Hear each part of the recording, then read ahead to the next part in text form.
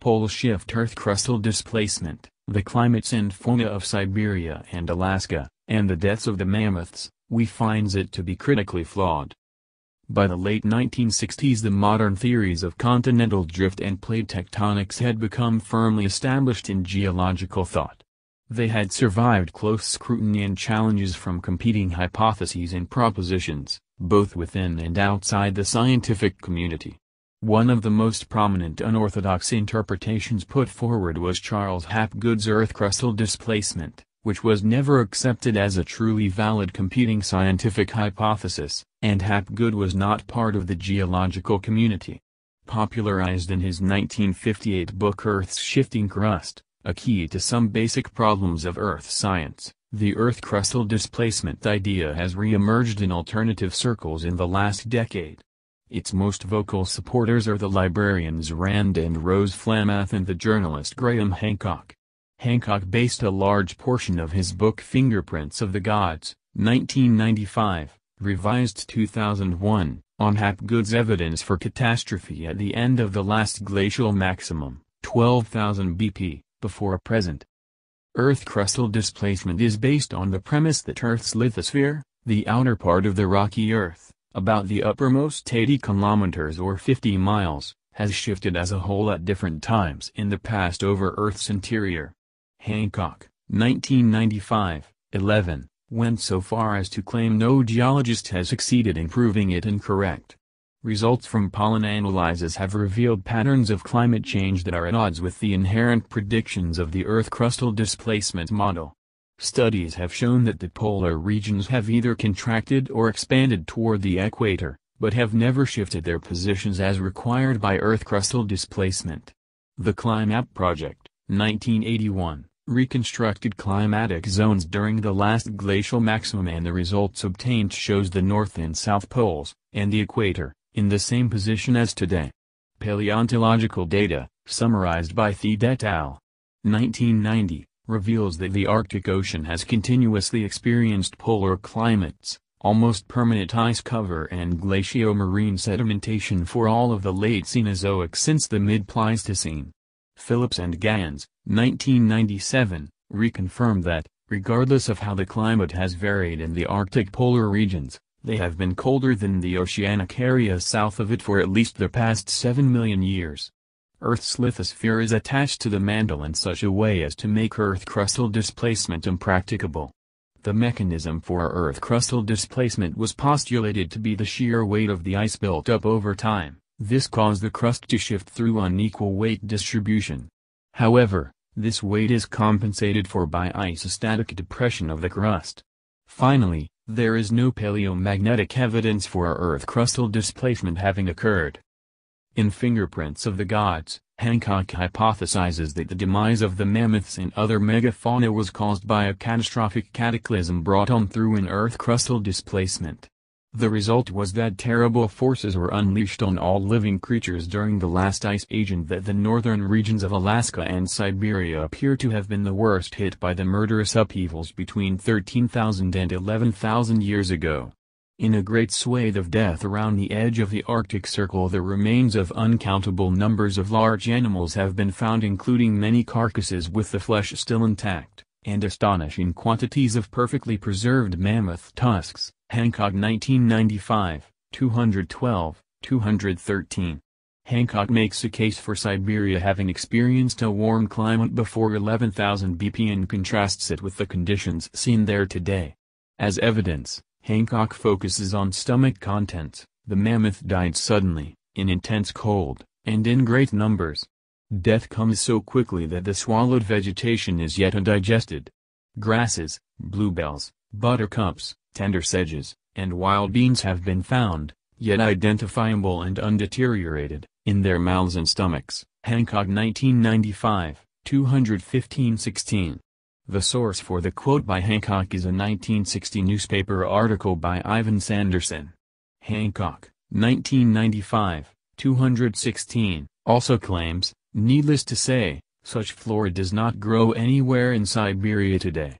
Its presence there in the 11th millennium BC compels us to accept that the region had a pleasant and productive climate, one that was temperate or even warm. What is certain, however, is that at some point between 12 to 13,000 years ago a destroying frost descended with horrifying speed upon Siberia and has never relaxed its grip.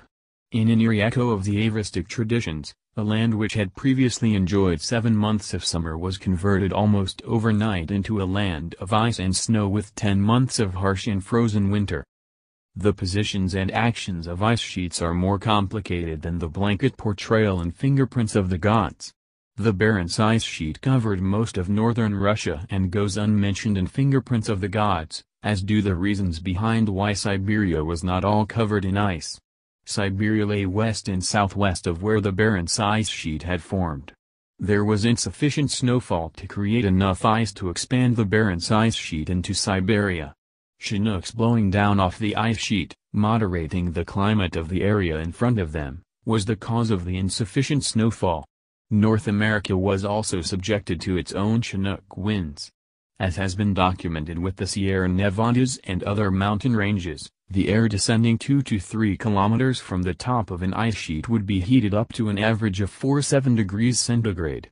The areas of Siberia and North America in front of the ice sheets would have experienced a milder winter than present, although their summers were colder, which resulted in more conducive conditions for plant growth and for animals than those currently experienced. Moreover, a rain shadow was cast over Siberia by the ice sheet, and the Arctic Ocean, covered in ice, could provide little moisture for precipitation over Siberia. This scenario was tested by COHMAP, Cooperative Holocene Mapping Project, members, 1988, to found a dry Siberia, a glaciated Barents Sea, and a glaciated North America to be compatible. The frozen mammoths.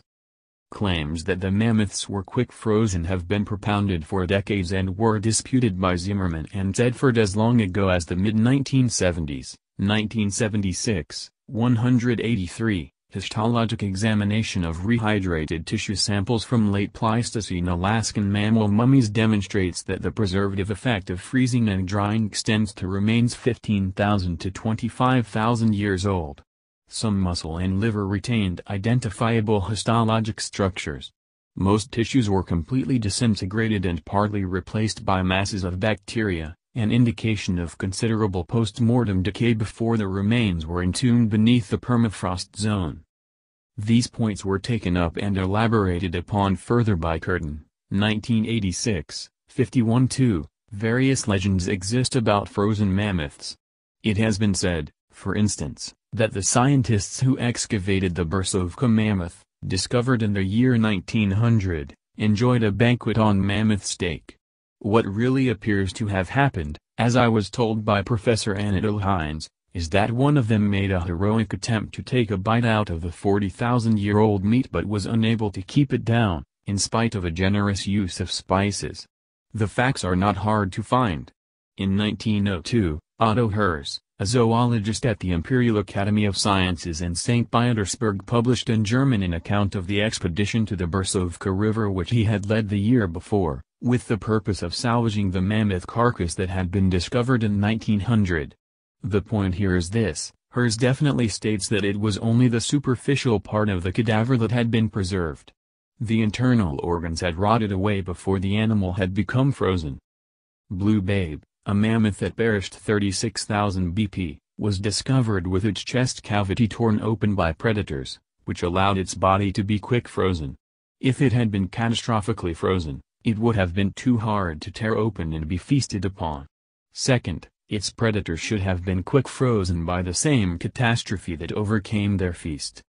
The size of the mammoths was an adaptive advantage to the cold environment in which they lived, and not to the warm environment postulated by Hancock. Low surface-to-body ratios helped to reduce passive heat lost through the skin. They had small ears and trunks by comparison with their African elephant cousins, who use their large ears and trunks to dissipate the heat. The mammoth's body was cold-adapted in other ways. They had a 10 cm thick undercoat, 50 cm long body hairs and a 10 cm layer of white insulative fat under the skin. The woolly rhinoceros, Coelodonta antiquitatis, also had a shaggy coat and a layer of extra fat underneath its skin. Mummified remains of these rhinos have also been found in the permafrost. permafrost plants. The plants and pollen found within the mammoths, together with the remains in the surrounding sediments, consist entirely of plant varieties adapted to cold climates. The plant remains found in the guts of the mammoth and other mummified animals from Siberia have been analyzed and summarized in detail by Ukraintseva, 1993. Further work on the climate of Siberia by Russian paleontologists, paleobotanists, and geologists has also been summarized in Ukraintseva, 1993. Siberia was not dominated by tundra when the mammoths lived. As Ukraintseva, 240, points out, integrated investigations threw light on environments of the concrete specimens of fossil animals discussed here and the mammoth fauna as a whole. Most of the mammals died in warm periods during the last 53,000 to 10,000 years when the vast territory of Siberia was covered by various forests, paludal communities and bogs, whereas communities of azonal character, meadows, steppe meadows, and others, which served as pastures to the mammals sharply reduced in area. Ukraintseva also says, cold, glacial, epochs were dominated by open, treeless landscapes such as Arctic meadows, various tundras, periglacial steppes. Remains of fossil trees, dated by C14 analysis, suggest that woody plants did not disappear completely during short cold phases of the last Pleistocene and Holocene. They remained as small forests and separate trees in the river valleys and serves as peculiar advanced posts for forest advance northwards at warm periods. The Arctic meadows, tundras, and steppes contained the herbaceous plants, leaves, and sprigs of shrubs and low shrubs needed for the mammoth to feed on and survive in glacial Siberia. The mammoths also had complex molars that were ideally suited for its macrograzing habitats. These data were available to Hancock when both editions of Fingerprints of the Gods were published. The problem is that the winters had to have been cold enough to freeze and mummify the remains, and the summers warm enough to melt the permafrost and produce mudflows to bury the carcasses. If the summers were too cold, then mudflows wouldn't have occurred and the carcasses be buried and preserved. If the winters were too warm, the carcasses would have been decayed or been devoured fully by predators before being preserved. The remains of Pleistocene mammals in Alaska and Siberia have been discovered in permafrost, which resulted in the body tissue being preserved through desiccation-induced mummification. The end of the last glacial maximum was a continuation of cyclical events occurring over hundreds of millions of years, which has its origins in slow cyclical changes in the tilt of Earth and Earth's eccentric orbit around the Sun. Although the latter is mentioned in Chapter 28 of Fingerprints of the Gods, entitled Machinery of Heaven, its implications are not discussed. These two Milankovitch factors combine to vary the amount of solar radiation different areas of Earth receive at different times in accordance with orbital forcing. Current cycles last 100,000 years and are affected also by ocean currents and the rise and fall of mountain ranges. In-depth analyses have been undertaken and presented by John and Catherine Umbre, 1979, as well as Wally Brooker and George Denton, 1990. The climate changes that affected the habitats of the mammoths, and other mammals, at the end of the last glacial maximum have been eloquently and concisely expressed by Vershkagin and Baryshnikov, 1984, 506-7, winters with little snowfall and the development of a luxuriant grass cover on hard, dry ground with abundant summer insolation allowed horses, bison, and saiga to occupy huge expanses of northern Eurasia.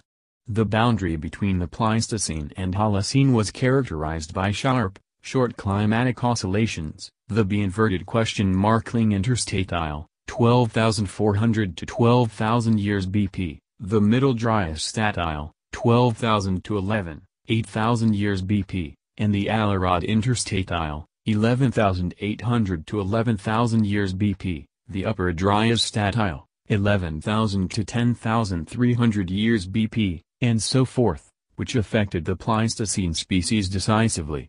It was precisely in this time range that the massive extinction of the mammoths and their fellow travelers occurred in the Arctic zone.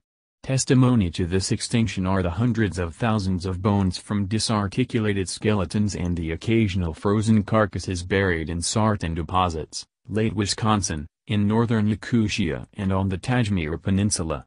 Judging from modern examples of mass death among wild and domestic ungulates in the Kazakhstan steppes, the best explanation for such death at the end of the Pleistocene is the frequent occurrence of snowstorms, blizzards, in winter and the transformation of the nutritious Pleistocene tundra steppe into a boggy, lake-dotted tundra.